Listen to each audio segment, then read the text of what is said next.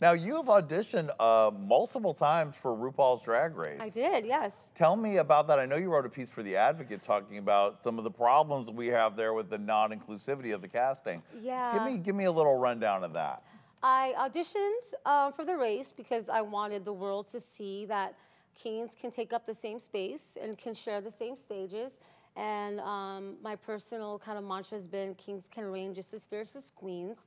And I kept auditioning, and I thought I was putting out talented things, but I just kept telling myself that they didn't see me on the show. I wasn't ready for the show. Maybe they couldn't figure me out. So I just kept auditioning thinking, I'm not ready. Because many queens, you hear stories all the time. They audition 4 or 5 times before they go on. Yeah. And so I just kept auditioning. And then Ru had that little interview where she spoke her mind about what she thought about kings and that we don't mix and that we're not compatible, that we're like an IBM and a Mac, that we're not compatible.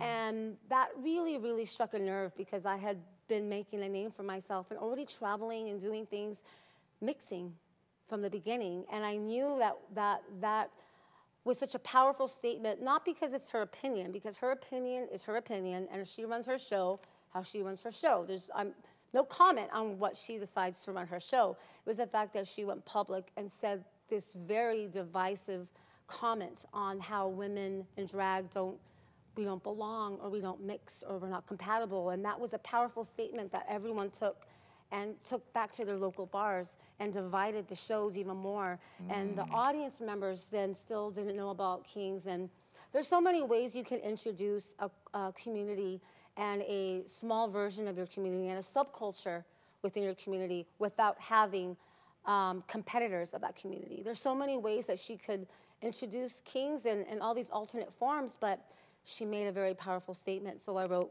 my Advocate article, as you mentioned, and I got a lot of hate for it, but again, You did? You got a lot of hate for it? I did. I had a lot of praise and a lot of AFABs, assigned female at birth people, and transgendered men really applaud me for sticking my neck out like that, because it was a very pointed article that I wrote, and of course it got edited by The Advocate and things, so stuff got said out of it, but. Oh, right, so some of the subtleties were gone and it was just headlines. Most of it was giving Ru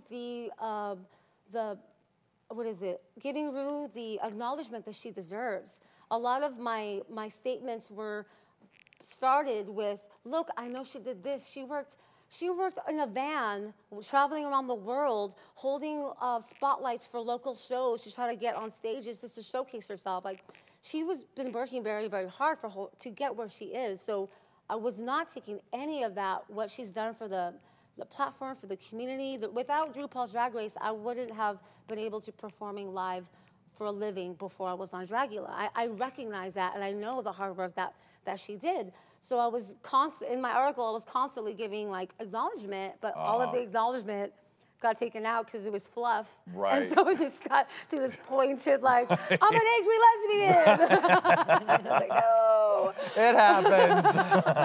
But fuck, I'm an angry lesbian at the same Right. time. Why so not? Embrace it. yeah.